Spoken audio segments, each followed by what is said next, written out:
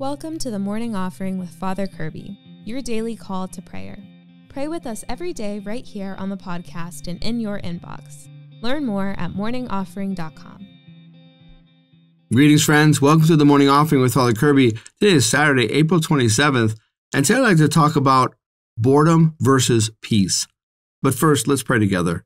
In the name of the Father, and of the Son, and of the Holy Spirit, amen. O Jesus, through the Immaculate Heart of Mary, I offer you my prayers, works, joys, and sufferings of this day, for all the intentions of your Sacred Heart, in union with the holy sacrifice of the Mass throughout the world, for the salvation of souls, the reparation of sins, the reunion of all Christians, and in particular for the intentions of the Holy Father this month. Amen. In the name of the Father, and of the Son, and of the Holy Spirit. Amen.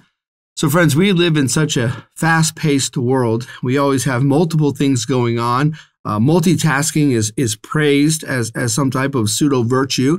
There's always something going on. We're always in a hurry. There's always this push, go, go, go, go, go.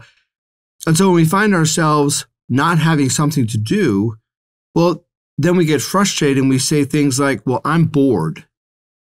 I'm bored. It means there's nothing compelling my attention, nothing that is being expected of me, nothing that I have to do.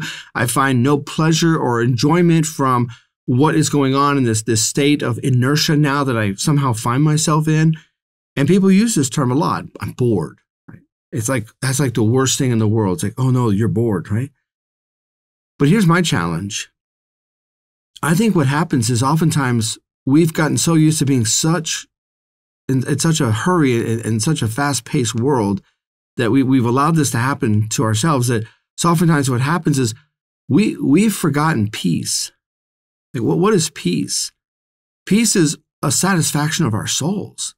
Peace means that we can just be with ourselves quietly, be in the presence of God, to have nothing else to do, nothing that's being demanded of us, no mental energy that has to be exerted, and we can simply be quiet in tranquility with ourselves.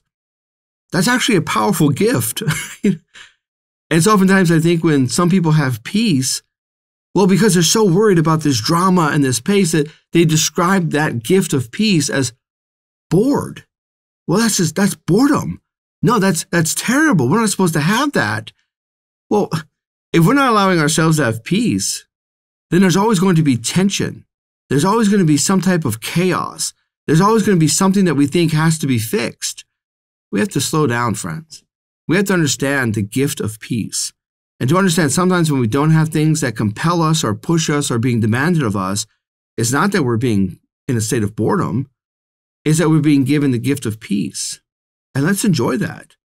Let's enjoy the times when we don't have so many things going on. Let's come to a certain level of spiritual satisfaction to just have peace. Again, it's a gift, dear friends, and it's a gift that comes from above. That's a gift from God. So be careful about this boredom claim, and instead recognize, appreciate, and value the gift of peace. And those are our thoughts for today, dear friends. I want to thank you for joining me. I encourage you, keep fighting the good fight.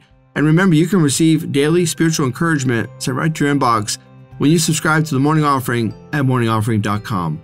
God bless you. Thanks for listening today. Be sure to like, share, and subscribe to our YouTube channel. The Morning Offering with Father Kirby is a production of Good Catholic, the media division of the Catholic Company. For more faith-filled podcasts and videos, visit goodcatholic.com.